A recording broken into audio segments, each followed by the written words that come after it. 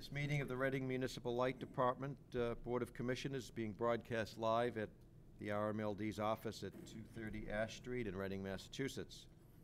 Live broadcasts are available only in Reading due to technology constraints.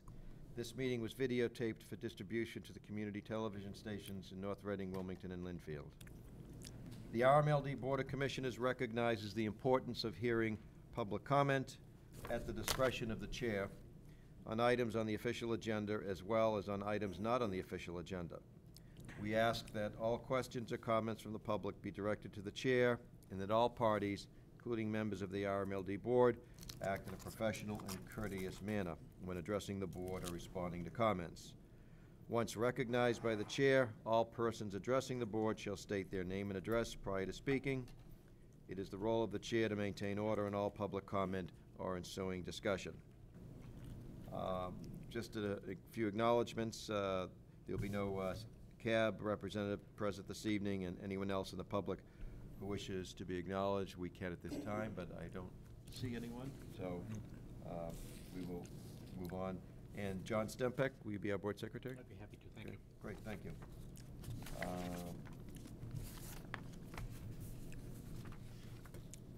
Okay, so I'd like to begin this evening with a quick update on the Massachusetts Municipal Light Plants, or MLPs.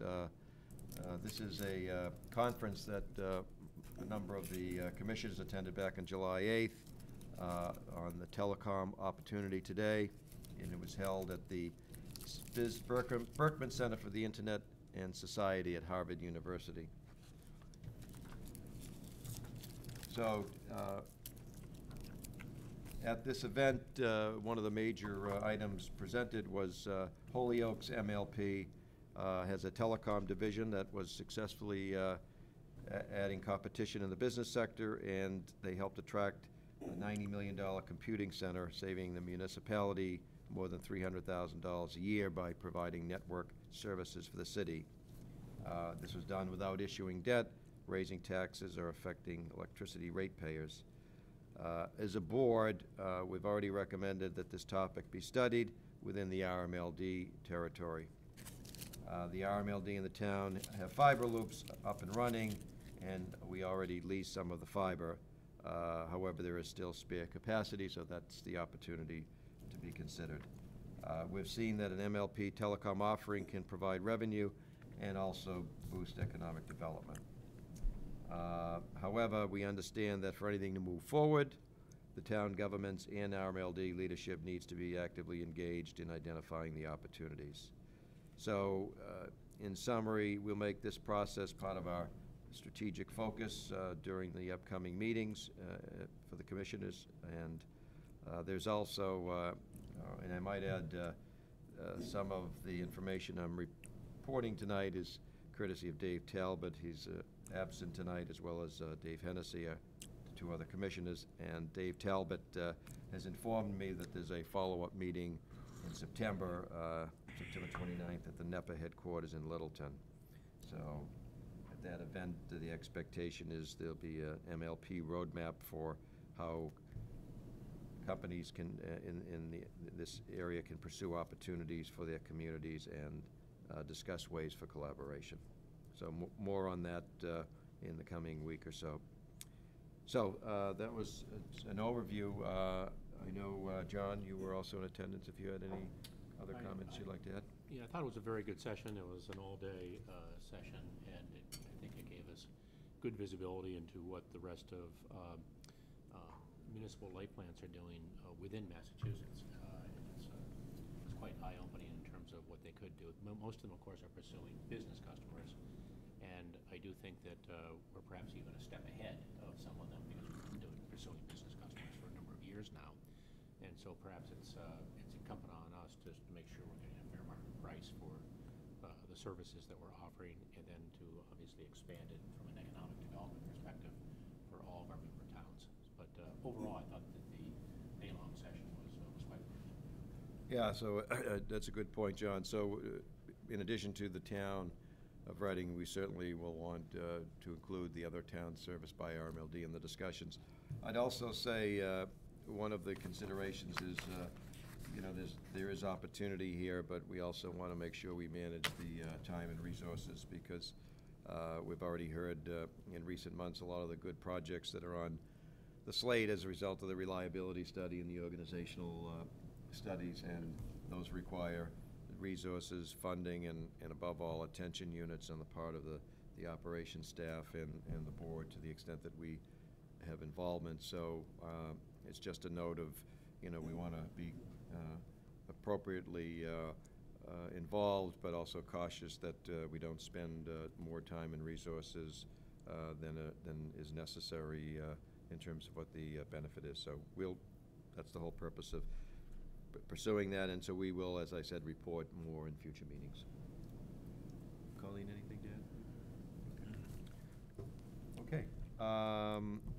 So the second item that I want to discuss is the formation of the General Manager Review Committee. So everyone should be aware that as part of the ongoing process, Colleen, who's our General Manager, is entitled to and should receive an annual review, which includes a compensation review as well, a performance review, and review of compensation.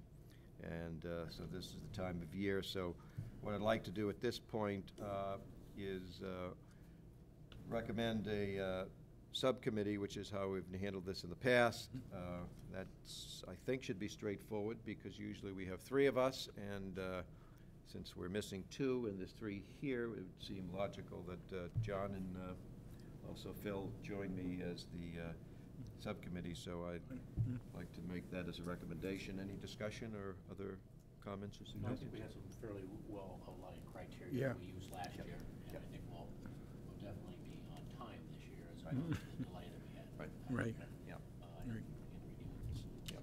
And for Colleen's purposes, whatever the final recommendation comes forward, as per agreement, Colleen's performance review and any recommended increase is effective as of the start date for her contract. And then also setting objectives for the coming year, too. Should be part of that also, right? Exactly.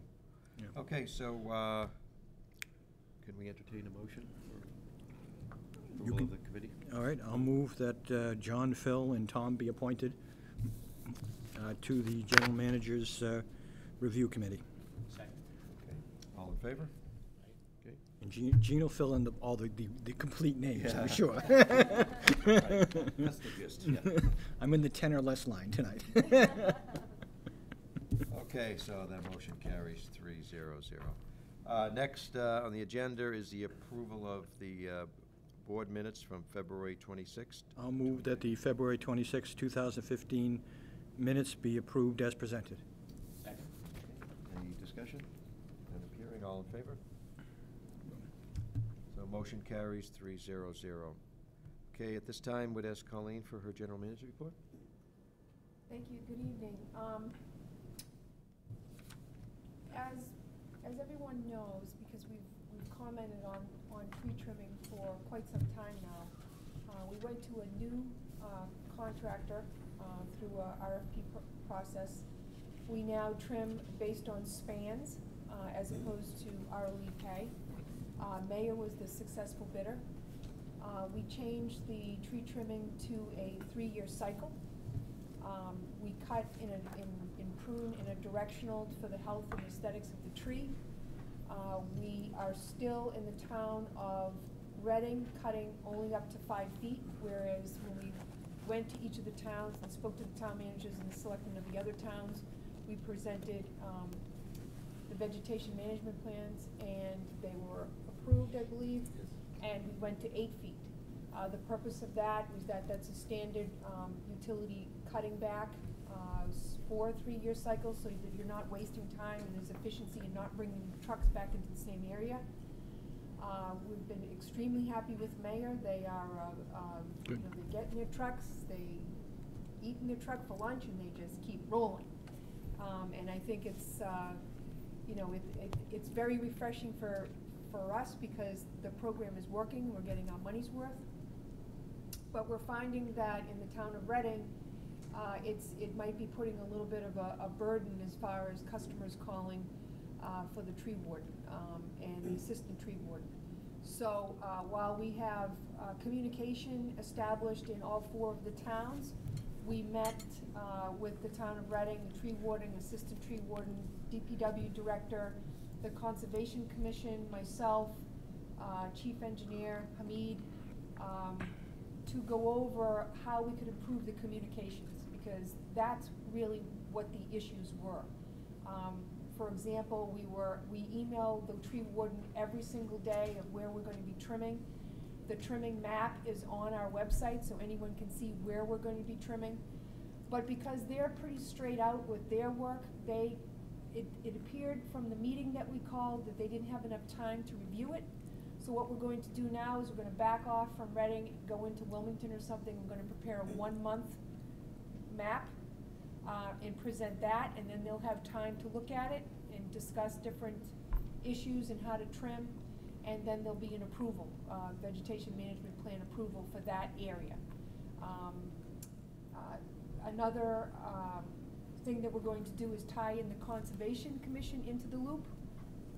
We provided some education as far as when lines are touching trees, wood does conduct electricity. If that primary is laying on that tree in such a way, you could have a child touch that tree and they could get hurt. So while the tree warden is in the business of preserving the health of the tree, we are in the business also of preserving the health of the tree, but also trimming it back to remove any immediate hazards. Something else that was learned is that, you know, trees touch wires going down a street, and when you have a circuit and you have a fault, you may have a number of burn marks on that wire all the way down the street. And I don't think it was realized that we have to trim each of those trees down the street trying to find the fault. Because if the lineman, excuse me, was to put that cutout back in and the fault remained, that could be very dangerous for them. So that's why when someone says, well, if that was the tree causing it, why did you trim out some other trees on the street during the emergency? And that is the reason. So what we agreed to, if there was any subsequent trimming that we didn't finish that had to go to the next day, we would then call that loop of people and everybody would come down and they could take an assessment of what we've done, what was the emergency. So those are really, and the vegetation management plan, right? The integrated vegetation management plan, the tree warden is reviewing it and he is going to get back to us on it, and then we'll be going to the 8 feet. So we have minutes of the meeting. I think it was a very productive meeting. We've come up with some new forms. We've revised the vegetation management plan, and they're going to be presented next week. I think this will help eliminate some of the concerns. It would appear to some people that this is a little bit more aggressive than what perhaps Asplin was doing, or what people were seeing. But rest assured that, you know, the safety of the public and the workers is number one. You know, the aesthetics of the tree, how we directional prune them, and working cohesively with the towns and the tree wardens is what we're trying to achieve here. So it was a great communication meeting, and, you know, we'll have some feedback, and if we need another one, we'll do that. Good. Just to add on, so as a result of a communication from a concerned citizen of Reading, I had the opportunity to communicate some of the information that Colleen shared, particularly around the advance notice when they're preparing to come and trim the tree. So I think that response was well received.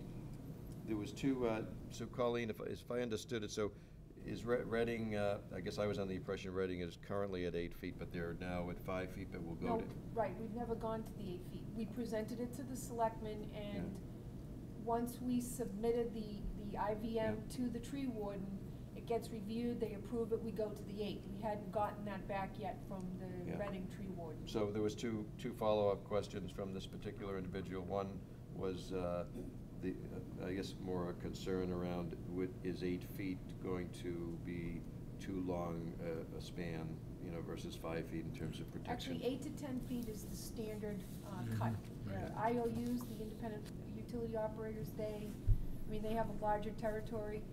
they go to 10 feet. You know, depending on the species, you know, you can top cut silver maples, they won't hurt the health of the tree. I mean, this is why in this particular RFP, as opposed to the one that was here before, we have a master arborist as part of that contract. You know what I mean? So that they're working with the tree warden, and we, you know, we are taking the health of the tree into consideration in everything that we cut. So that, let me play that back, so that could mean 8 feet's the norm, but given the individual circumstances, health of the tree, it could be less than 8 in that particular situation? Well, it depends on the species and the growth. Right. I mean, you're not gonna really trim out anything that's not, you know, you're trying to keep that distance based on the So growth it's of not the tree. it's not a prescribed 8 feet no matter what, it's gonna be. No. It's a clearance from the line is what you're supposed to be maintaining. Right. You know, so it's only what's, you know, so if you have a tree that's growing directly underneath the lines, you're going to have to top the tree. But there's a number of species that are not hurt by that type of thing, and typically towns wouldn't plant, because, you know, they'll plant trees right under the line, so. Right. That would be the first area, and a lot of times, if, you know, you'll see a lot of the older trees that were planted, because they couldn't be topped or whatever, you'll see these big Cs with the wires going through them. Yeah. And, But it's just to be, is the 5 feet and 8 feet clearances or actual cutting amount? those are clearance, well, they're clearance cuts. Clearance So if cuts. it's touching the wire, you would trim it back 8 feet. Right. You know, Okay. so that it's an 8-foot clearance. Yeah, okay. The other thing too, if you don't mind me mentioning, just to reiterate, we do not cut private property trees unless there's a hazard. If someone has a private property tree that's laying on their service line and it's smoking, we will go in and we will remove the hazard. We don't want to take liability or responsibility for the health of that tree. We are simply removing a hazard. And it's the same thing if you have a tree that's growing out into the street that's actually owned by the property owner and it's laying right into a primary. I mean, it's, you can watch some YouTube videos. I mean, it's just a matter of minutes before the tree will catch on fire and the wire will be on the ground, and that cutout may not always open. Right. So, you know, so those are the only 2 areas where we'll even touch private property trees. But for any large tree that might be going onto the primary, even though it's private property, we'll probably, you know, discuss it with the tree warden. Right. And Yeah, I think the process that you have is good, because it involves all the stakeholders in the town, the tree warden. The only follow-up question in regards to the changeover from, you know, hours to spans, the question was raised, you know, understanding that obviously there's pluses and minuses with either process, but when it comes to the spans approach, what controls are in place or need to be in place to prevent it from being, you know, I guess the theory being, you know, hourly, maybe it's going to be done very slowly and carefully because, you know, there's no rush. Of course, that also adds expense, but from a span approach, does that encourage, you know, a faster, maybe less cautious approach to the tree trimming? I don't believe so. I mean, what you get out of the span is it doesn't matter how many hours it takes. It's a span, and 120 feet is a typical distance between 2 poles. Right. And it's going to be trimmed so that they don't have to come back for 3 years. They're not going to trim more than what the vegetation management plan says. It's being looked at by the tree warden. I mean, from a cost-benefit standpoint, this is a much better situation for Reading Light. Yeah, and I think the assumption is we've hired a professional organization who's going to take the care and attention to making sure it gets done correctly. Also, if I may add, the Assistant General Foreman, Matt Brown, is also in charge of the tree trimming program, so he's following them and checking to make sure Right. quality. Right, there's monitoring. As well as. Who was that? I mean, Matt Brown.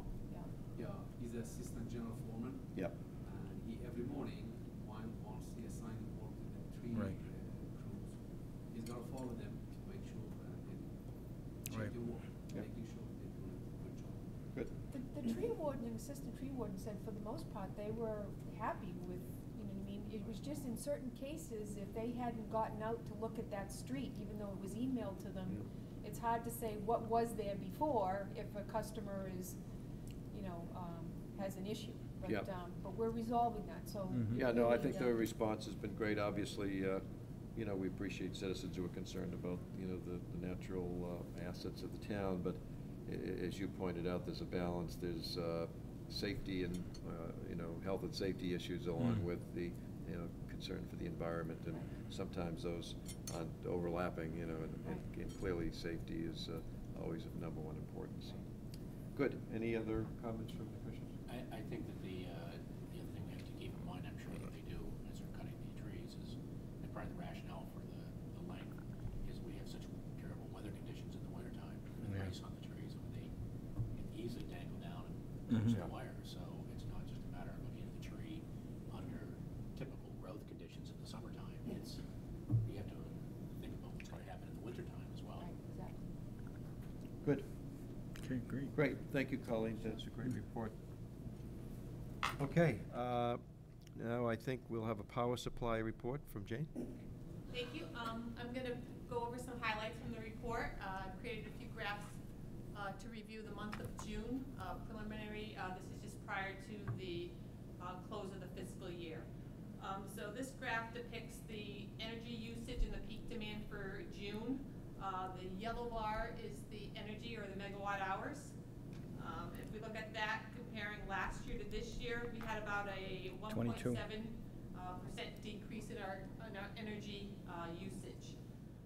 And comparing the demand, it went from 142 to 138, or about Keep a going, 6.5% page 22. reduction. So the There you are. scales are a little different, so it might be not as dramatic, but there was a 9 megawatt drop in June this year compared to last year. And it's mostly weather related. It's all weather related. Yeah. An interesting observation that we looked at from the customer's perspective, we looked for the fiscal year what the average cost of energy. The energy component represents about 50% of the bill. And so if we look at the last 5 years, in 2011, our average energy cost was a little over 5.7 cents. And then if we compare that to this year, it's just really at 5 cents. So the last 2 years, it's been Other pretty way. consistent. And I think that's Next helped one with down. the natural gas, with There you some go. of our portfolio purchases in our laddering and layering approach, and that's brought some stability for our customers, for all customers. The next graph looks at our energy resources by June. June was a good month for us. Our average cost of power came in around $43 per megawatt hour. Typical usage, 15% of our power came from nuclear, 9% was from hydro and wind resources. We bought 9% on the spot market, 64% was allocated to our power supply RFPs, and about 3% came from our Stony Brook and our Watson plants that run on natural gas. So that's pretty typical for the month of June. This next graph, for June, the transmission costs seem to increase significantly, going from this year to last year. So we took a look at that, and there's a trend, an upward trend here. There's 2 components that go into the transmission costs. It's the rate that we're charged by the Regional Network Service, which is a socialized rate from all of New England, and then it's our peak demand. One thing that I want to note is the way the ISO bills transmission, it's a 1-month lag. So the June transmission costs are actually reflective of our May peak and our May charges. With that said, the rate going from 2014 to 2015 increased by 2.4 cents. However, the peak demand went from 101 in 2014 to 138. So there was about a 37% increase when we look at our peak demand. As I said earlier, that's really caused by weather. And so if you look at cooling degree days from May of 2014 versus May of 2015, in 2014 we had 0 cooling degree days in the Boston region, and then in 2015 we had 18 So we had a couple of consecutive days of high 80s, low 90s. Yeah. By the time you get to that third day, that has a direct impact on our peak demand. So I thought that was kind of interesting. Oh, and that's Bob, so I don't want to steal his thunder. Jane, just a question on the energy by resource, and maybe you've said this before, so do you have sort of a pro forma or budget that you target at the beginning of the year where you'd, because I'm sure some are more cost effective and desirable and available than others, so do you start out with kind of a, here's what ideally what the pie should look like, and then? We have a model that looks at the prices of our resources within our portfolio, some of the policies where we have there was a push to get some renewable projects within the portfolio. So we take all those things into account. The tricky part comes with the units that we own, not necessarily the nuclear units, but the natural gas, because those get bid into the market. And depending on whether that unit price clears or not clears, that unit will be turned on or off. So that's really dependent on the natural gas prices, the load of the region.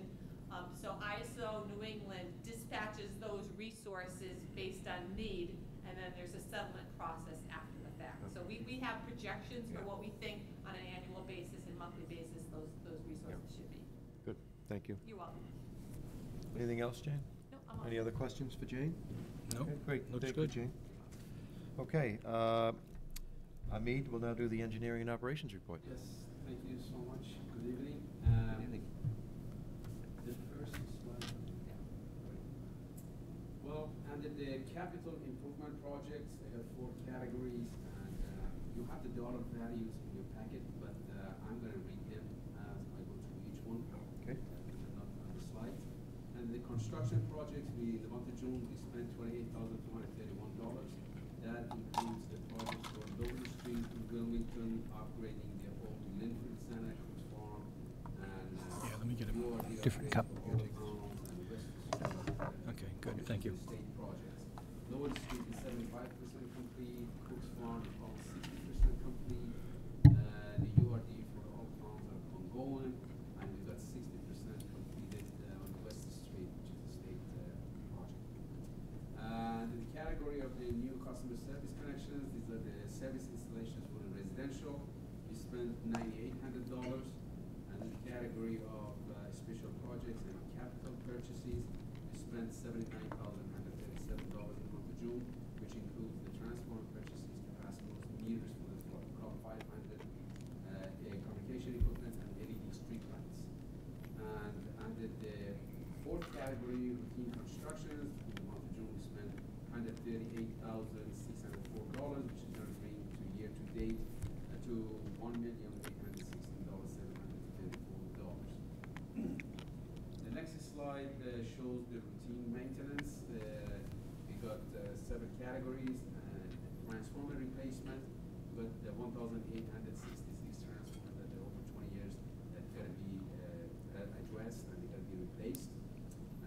And then the pad mount transformers that are underground, the green boxes you see outside the buildings. We got almost 12% completed. The overhead category, we got 9.39% completed. So we're making steady progress on those. The next category of pole inspections, we got 110 poles that have been replaced. Out of those 110, 60 poles they've been transferred, and we're making progress on those too to take the debit poles from those areas as well. And the visual inspection of the overhead lines, we got 20 feeders for this quarter that were inspected. The list of those are on the slide. The manhole inspections, this is pending, and the reason for pending is that they'll be waiting for the GIS data collection that we had the RFP out. They're going to start the work by mid-August, and as they start doing that, they're going to be following them with the underground also collected data. And part of it they collect, part of it we collect, and we're going to make some progress on those to check the assets, the well-being of the assets in the manholes. The porcelain cutout replacements, we got 2,799 we started. 90% of this date is completed. The tree trimming, from the January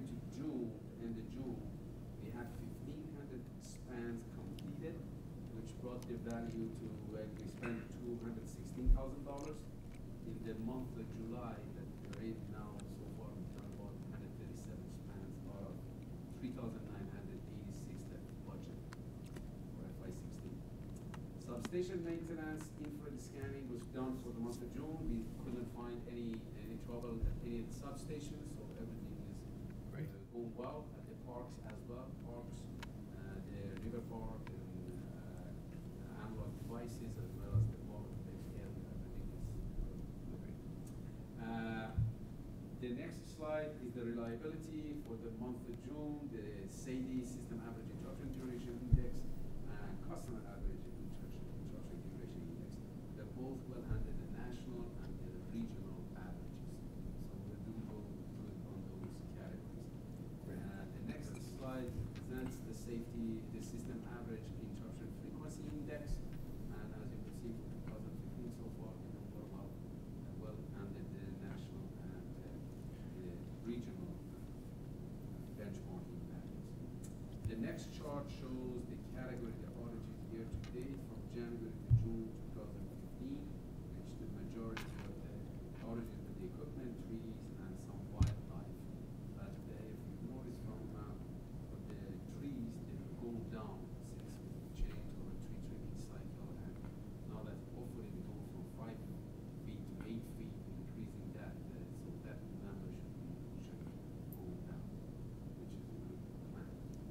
And that concludes my report. If you have any questions, I want to ask. Yeah, Amit, I thought in an earlier conversation, you had mentioned that the opportunity, and maybe that's in a future meeting, so we had all the reliability study recommendations, and I know that some of them have already been approved, but am I right in saying that in a future meeting or meetings, we'll be able to kind of see the projects that have been...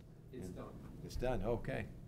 Oh, I boy. didn't want to give it to you. Yeah, it's a President, excuse me, may I speak? Sure, of Okay. course. I think we were asked to do a September presentation. Oh, Yeah. good. So, yes, Yeah. what was Okay. recommended, what we have accepted when we're working on who it's been assigned to, we Good. got all the lists. Great, excellent. Excellent. I was just previewing it. Yep, there you Yeah. go. Good. Thank you, Amit. Okay, that takes care of our engineering update, and now financial report and sales trending update. Bob Fournier. Yeah, I'm still in the process of closing off the year-end numbers. I'm still waiting for a couple of key figures to come in. But my prelim numbers right now, I'm showing about 2.8 million of net income, which represents about a 6.2% rate of return. Like you said, these are very prelim. Got a couple of few outstanding pieces I'm waiting for. If anything, that should make that number go higher. The auditors are coming out August 10th, so I have until next week to get all the data together. People have promised me externally to make sure I have these numbers on a timely basis. No surprises so far through the FY15. Everything's pretty much as we anticipated. Great. So, it's good financials. Last year during the audit presentation, our auditors, Melanson and Heath, had mentioned that GASB 68 would be taking effect in FY15. The early projections right now for the unfunded liability portion to our pension fund is about $5.8 million. So what this will do is, it won't affect our P&L, but it will affect our balance sheet on the liability side and on the net pension, on the net position side. And they'll explain that more when they do their presentation in September. Great. And my graph here showing the kilowatt hours sold just went back from 2011 to 2015. Nothing new here. Even though sales were flat this year compared to last year, the overall trending is kilowatt hour sales down. Shouldn't anything new here, but Well, it's something I think we're all feeling, right, Bob? And the compound average rate on that is about 0.5% to 1% or so. It's been kind of going down. I think those were the expectations, and hence what we can do from an economic viability to either increase revenues or do something different here as well. Yep. Okay. Any other questions for